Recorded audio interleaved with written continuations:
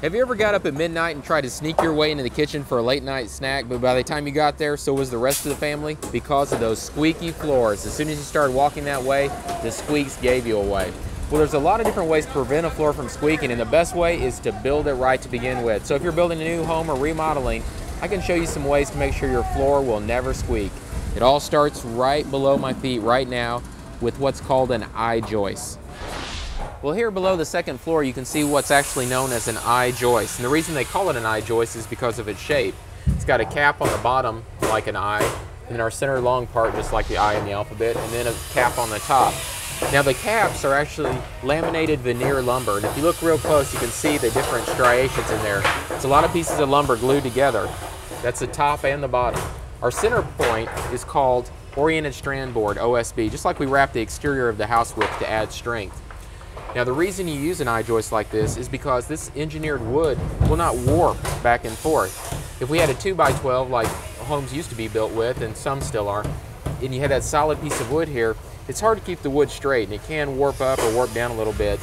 And then your decking is not going to be flat and level and smooth because the brace is not flat and level. So with the engineered wood that we've got here, we actually have a flat surface.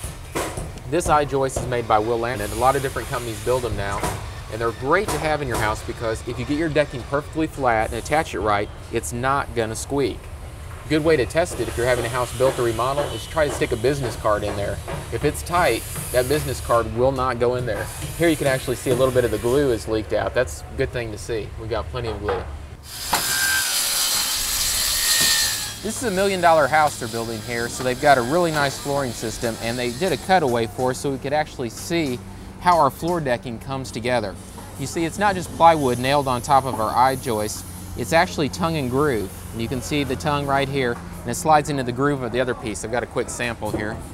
Pulls apart like this, and one 4x8 sheet slides right into the other 4x8 sheet. So we've got a nice joint there.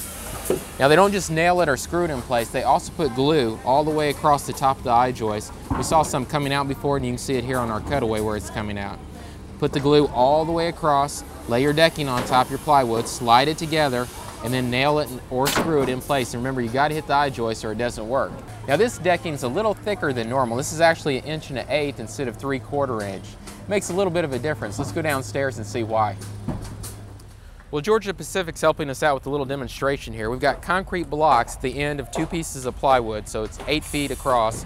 This is 3/4 inch decking that I'm on. That's 1 1/8. 1 1/8 is what we're using up in the house. When you move up and down on the 3/4 inch, you see quite a bit of flex in it. Now, the floor joists are not 8 feet apart. They're about every 12 inches, so you're not gonna see that much flex. You can tell it has some motion in it. You get over here to the 1 1/8 inch, you can see it moves a little bit, but quite a bit less with the same amount of weight on it.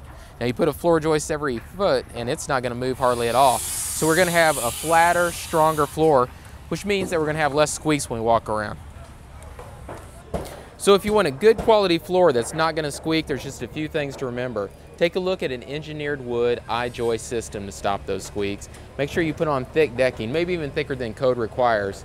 That the glue go all the way across the top of the I-joist, not just part of it, and that all nails or screws go through the decking and into the top of the I-joist, not beside it. It doesn't help if they're next to it. You do all that and you might be able to make it to the refrigerator at midnight without the family joining you.